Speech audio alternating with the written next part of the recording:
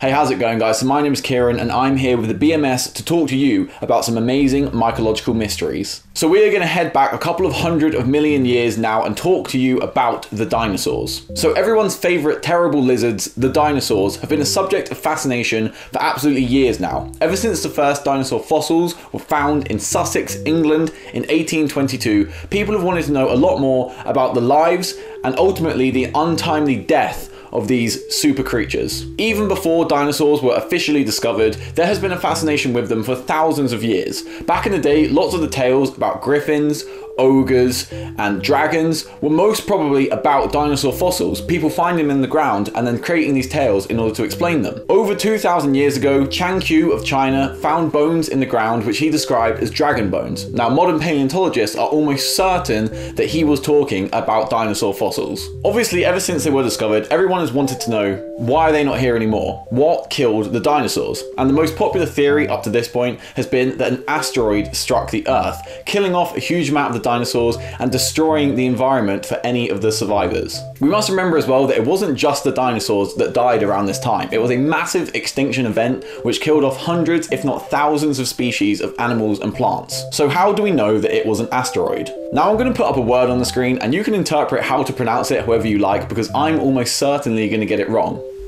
Chicxulub is a massive impact crater in Mexico, which is the hypothesized beginning of the extinction of the dinosaurs. We know it was an asteroid which caused this crater due to something called the KPG boundary. The KPG boundary is a layer in rocks found all the way around the world, which is very, very rich in an element called iridium. Now, iridium is very, very scarce on Earth. You almost never find it naturally, but it is very, very rich and often found in asteroids. We can look at materials found in the crater and we can look at materials found in the KPG boundary around the world, and we can use natural clocks such as carbon dating to see when these events happened. And in almost every single instance, the KPG boundary and the Chicxulub crater correspond in time very closely. However, most scientists will agree that this impact alone was not enough to kill off the dinosaurs. It had to be some sort of combination of factors. If the asteroid had hit about 100,000 years before or 100,000 years afterwards,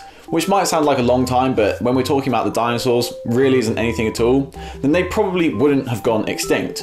So, what were these factors? Well, something which is very likely going to help you to become extinct is a massive amount of disease specific to your species. And who do you think was responsible for this disease? You guessed it right, our old friend fungi. So if the dinosaurs were able to look into the future and see what had become of the terrifying reptiles, they would probably be a little bit embarrassed. The only one left who is still representing the true terror which they instilled in the hearts of animals across the globe would be Godzilla. And unfortunately for them, he doesn't exist. So why, after 230 million years of dominating the Earth, could the dinosaurs not regain their #1 spot? This could be explained in part by a recent discovery that in the months and years after the asteroid impact, the flora of the world was almost totally dominated by fungi. So the KPG boundary, which we spoke about earlier, which is found absolutely everywhere on the globe, consists of around a 10-centimeter layer thick of coal, which is consisting of coal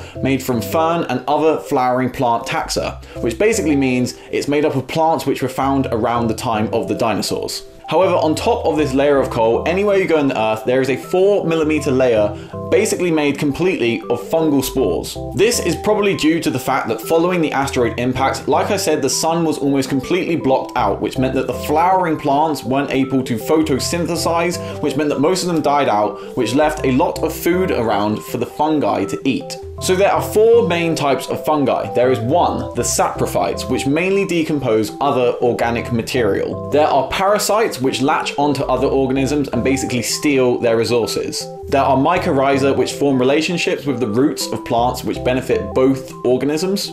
And there are the endophytes, which live alongside plant cells, but in most cases, we simply don't know what they do. So the main group which benefited from the asteroid impact was the saprophytes. When all of the plants died, this left like a banquet of food for them to eat. So not only did the asteroid impact leave the dinosaurs with very little food and the fungi with far too much food, but a large fungal population is actually very, very bad news if you are a a reptile. Most scientists nowadays think that the dinosaurs had a mixture of cold-bloodedness and warm-bloodedness. They were cold-blooded to the point where they could grow to a much larger size than most animals are able to today, but they were warm-blooded to allow agile, fast creatures like the velociraptors to exist. The only problem is, if you aren't completely warm-blooded, you do leave yourself quite open to a fungal infection. The only time you usually find these kind of infections in mammals is if their immune system is either suppressed or weakened for whatever reason. However, the insides of a cold-blooded animal, even if it is only partially cold-blooded, present a perfect environment for fungi to flourish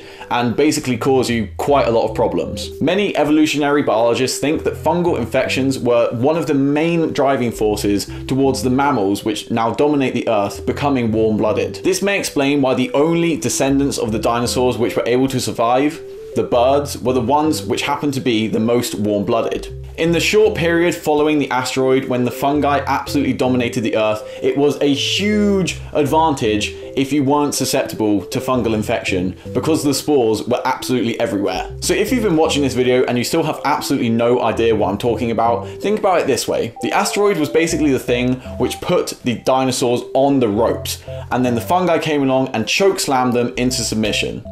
So I hope that helped you understand. So anyway guys, I hope you enjoyed that video. If you did, please do give it a thumbs up. Tell me what you thought about it in the comments, and I'll see you all again very soon. Bye bye now.